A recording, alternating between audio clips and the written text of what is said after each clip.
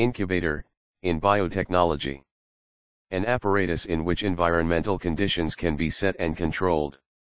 Incubators are used in microbiology for culturing, growing, bacteria and other microorganisms. Incubators in tissue culture rooms are used for culturing stem cells, lymphocytes, skin fibroblasts and other types of cells. And in the hospital nursery and newborn intensive care unit, NICU, incubators serve to house and maintain premature and ill infants.